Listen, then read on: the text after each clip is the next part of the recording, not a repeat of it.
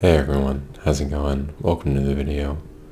I've actually been pretty impressed with the results that I got in just 1 month. Here are my old measurements,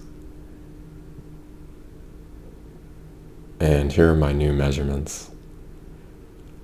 So it is actually pretty noticeable. Most weeks I was just counting 7 days, but this week I counted 9 days because I wanted this to be a 30-day challenge. So just like the last weeks, we're going to talk a little bit about how I did each day and like how I felt, what I did, etc., etc. Day 22 and day 23, I can knock them both out at the exact same time because they were pretty much the same. I wanted sugar, I didn't eat sugar, and my workout sucked.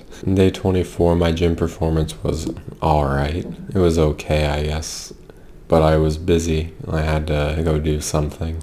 So because of that, I had to lower my workout a bit. I did higher weights and did less reps instead of what I usually do. So day 25, I ended up falling for the temptation of donuts.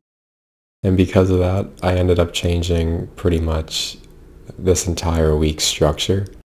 I was within my calories that day, but then I decided I'm just going to turn this week into a maintenance week. I adhered to my caloric deficit for a few days, and then this gave me like 3 or 4 days where I can eat a lot of food.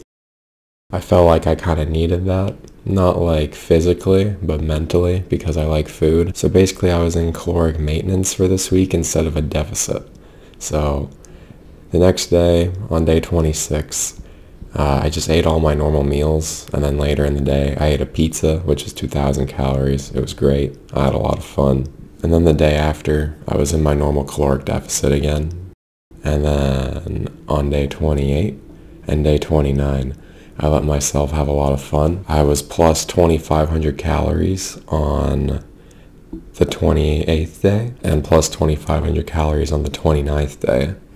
I let myself eat whatever I wanted. And it was great because I felt like I had 3 days where I was just able to eat so much food, like as much as I wanted, but I was still at maintenance calories.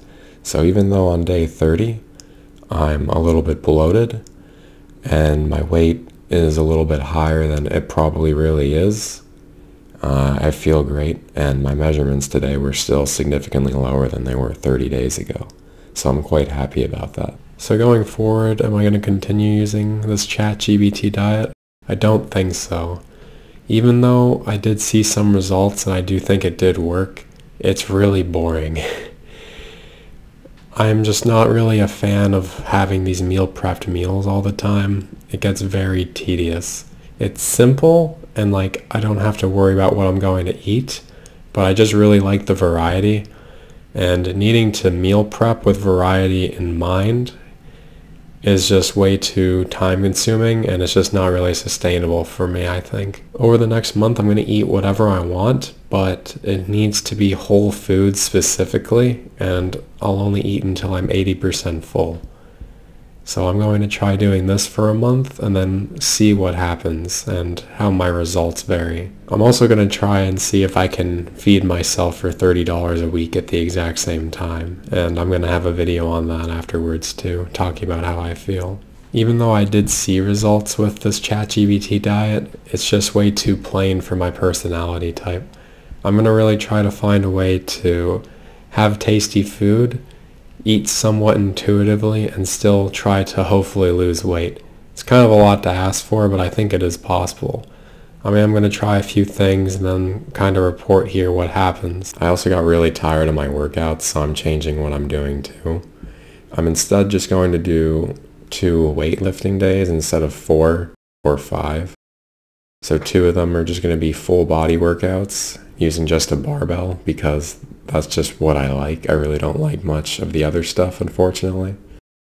One day I'll do boxing, maybe 2 if I feel like it on my day off, and then 2 other days I'll do rock climbing because I actually like that. So I think it is important to actually do the workouts that I enjoy, otherwise it'll just feel like a grind. And I am still going to keep up 10,000 steps every single day no matter what. I've definitely noticed a result from that, like walking up a hill is significantly easier than it used to be too.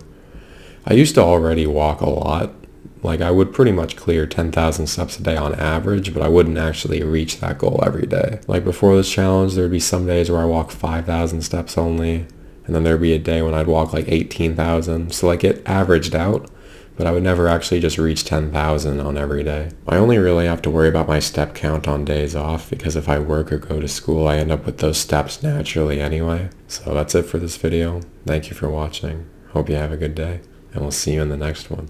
Bye bye.